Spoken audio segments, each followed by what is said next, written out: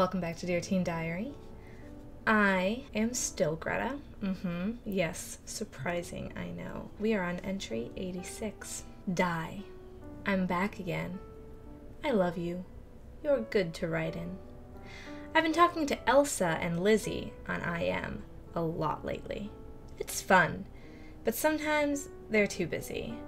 I even spilled my guts out to Sarah over IM, but she's kept quiet, for once. People constantly tell me and Sarah we're going out with Andy, which is funny because that's never gonna happen. And how could we both date a boy at once?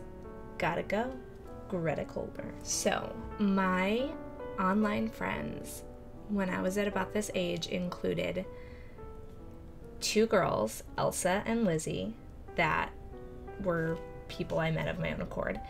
A boy named Alex that, I mean, catfishing did not exist as a term at this point, but like sent me some picture of this guy that was totally not who I was talking to, and then told me he was gay to break up with me. So I don't know if it was a less attractive guy who didn't have any more photos to send me, or a girl, or an old man, or no idea. No idea whatever happened to Alex.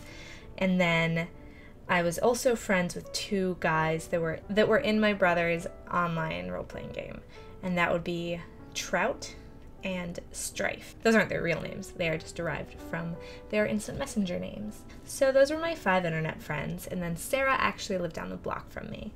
I am still friends with Sarah, although at this point, I think in here, we are just starting to become friends, because even though she lived down the block from me, I used to annoy the crap out of her. She's told me a bajillion times that I'm annoying, and I still am. Still annoying. That's okay. It's a superpower. So at this point, I'm just really enjoying the fact that I get to write in my diary, because who doesn't love having a place that they can vent where it's never going to go anywhere?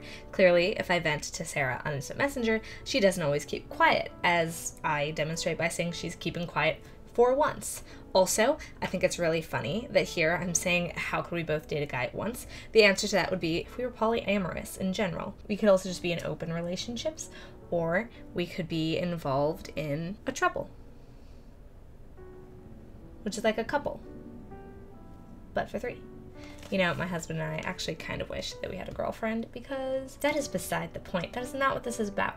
What this is about is the fact that Sarah and I are now friends, and we were both friends with Andy, and people keep insisting we're dating him, but it was never going to happen, and it never did happen. So, the end. Thank you for watching Dear Teen Diary. If you happen to miss the last entry, you can take a link right up here to that. Otherwise, if you want to skip ahead to the entry following this one, assuming it's already done, you can click a link down here and you will get to go there.